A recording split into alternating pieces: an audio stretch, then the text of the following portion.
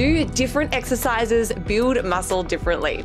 Let's take a look at this brand new research on regional muscle growth. Hey everybody, welcome back to my channel. Today I'm looking at a fascinating new study on how performing specific exercises shapes the way our muscles grow. We all know that dumbbell curls and dumbbell rows both train the biceps, but does this mean that they build the muscle in the same way? Well, not necessarily. Muscles don't always grow uniformly, and depending on the exercise, one region of a muscle can adapt more than another. This new research tested exactly that by comparing dumbbell curls, which is a bicep isolation movement that places direct tension on the bicep, with dumbbell rows, which is a multi-joint exercise where the bicep acts as a secondary assist by sharing the workload with the larger muscles of the back. Now, the authors weren't just interested in overall growth. They wanted to see whether these exercises would cause different regions of the biceps to grow, and whether the muscle that swelled the most after a single workout would also be the one that grew the most after several weeks of training. The idea that exercise selection can influence where a muscle grows has been examined in several studies,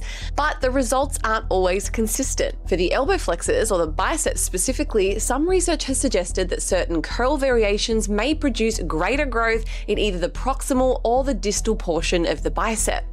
However, other studies have reported more uniform adaptations, making it difficult to draw strong conclusions. Similar inconsistencies have been observed in studies looking at the quadriceps, particularly when comparing single joint and multi-joint exercises, where comparisons of squats and leg extensions sometimes show regional differences in hypertrophy. These mixed results led the authors of the present study that I'm reviewing today to ask the following question: how do isolation and compound pulling exercises differ in their effects on regional bicep growth? The dumbbell curl provides direct tension to the elbow flexors across a large range of motion, while the dumbbell row involves some of the same muscle groups but as more of a supporting role, with the load primarily distributed across the back musculature.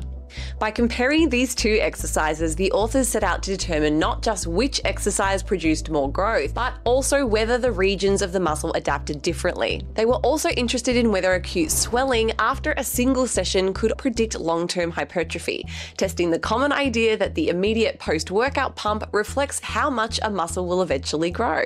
To answer these questions, the researchers conducted two experiments.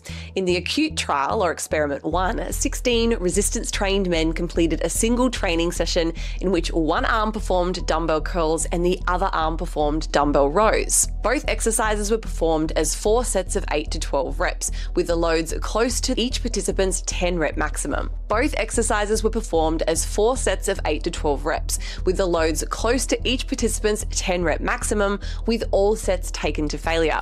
Ultrasound scans were taken before and immediately after the workout to measure changes in muscle thickness at both the proximal and distal regions of the elbow flexors, aka the biceps. The image you can see on the screen is an example of a panoramic ultrasound image showing the two regions of the biceps being analysed. Following this study, the authors also performed a training study comparing muscle growth adaptations to long-term training with these same two bicep exercises.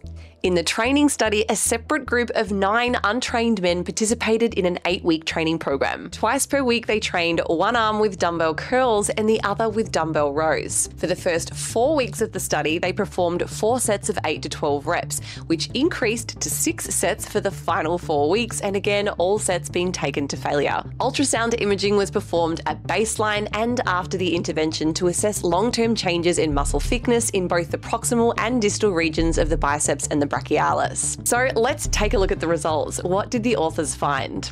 In the acute trial, or experiment 1, both exercises produced swelling, but the dumbbell curl produced greater increases overall, especially in the upper portion of the muscle. Proximally, muscle thickness increased by about 19% after the curls, compared to 13% after the rows. Distally, bicep curls led to a 16% increase, while the rows produced a 12% increase.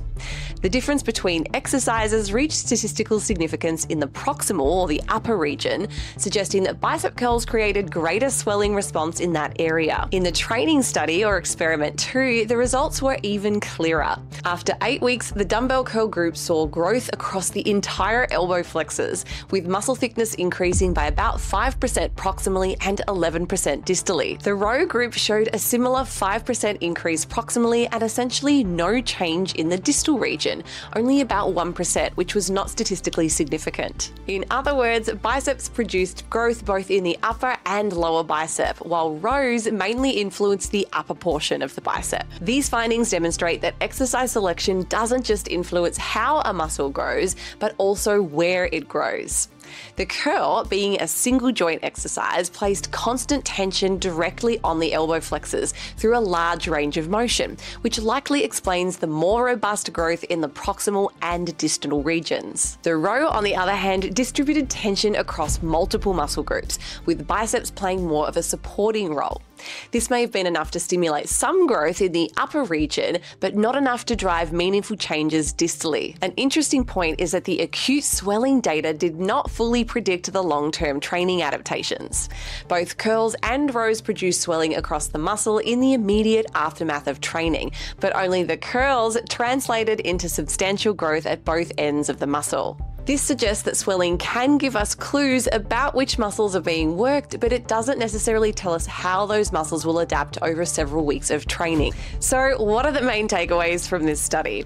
Well, if your goal is to maximize bicep hypertrophy, especially in the lower portion of the muscle, curls appear to be more effective than rows. Rows are still an excellent exercise for back development and do provide some stimulus to the biceps, but if you want fuller development of the biceps, including isolation work like curls may be essential. More broadly, these results remind us that hypertrophy can be regional, and not all exercises are interchangeable when it comes to developing a muscle from top to bottom.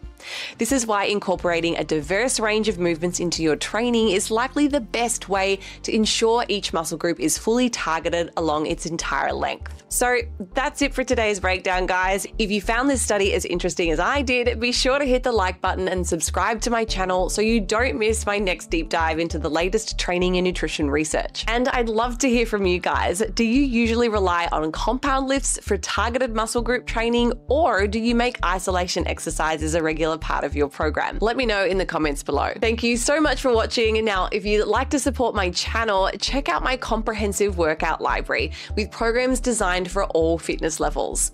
With hundreds of programs to choose from, you'll find routines tailored to your goals, whether you're training at home or in the gym. Each program comes with clear exercise demonstrations and built-in tools to track your volume and progress over time. To learn more, visit beabody.com. I'll see you in my next video.